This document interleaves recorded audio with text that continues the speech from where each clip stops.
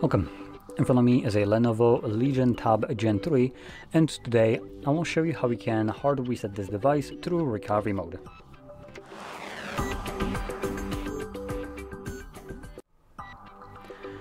So to get started, hold power button and volume up at the same time to bring up the boot options and select power off. I should also mention you can do this reset in order to get rid of a screen lock if you have one that you just don't know, don't remember, whatever the case.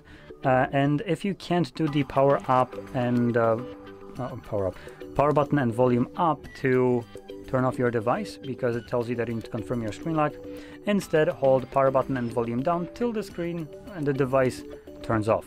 Now it's not actually going to turn off, it's going to reset, but that's good enough. So when it resets, you're gonna hold power button and volume up, which is the same thing that you're gonna do if the device is off. So I'm gonna do that right now. And you want to let go of both of those buttons immediately after you see this screen right here. Sometimes when you let go of these buttons, it will accept start as an input, which means it will start to boot back up into Android. So if this screen disappears, when you let go of the buttons, start holding them again.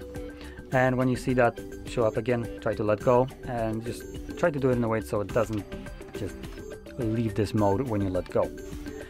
Now, in here, using volume buttons, you want to navigate down, so press, I think, 3 times down to access recovery mode. I'm going to see. So we're going to have 1, and here we have restart bootloader. I know it's barely visible. I'm going to show that in a second. So I'm going to press second time. We have recovery mode now. So if I change the exposure, you can see it right now. Once it's selected, press power button. And actually, I'm going to bring it back to this position. And here we have our recovery mode.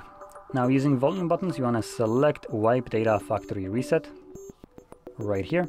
When it's selected, confirm it with the power button. Then select factory data reset, confirm that.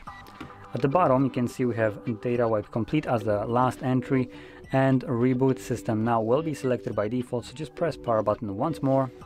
So reboot the device and continue resetting it in the background. Now, because it is continuing the reset process, it will take the device just a little bit longer to boot back up. I would give it about 1 to 2 minutes to do so.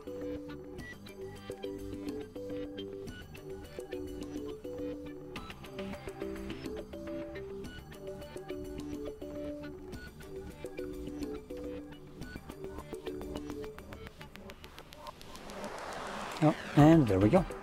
So, if you found this very helpful, don't forget to hit like, subscribe, and thanks for watching.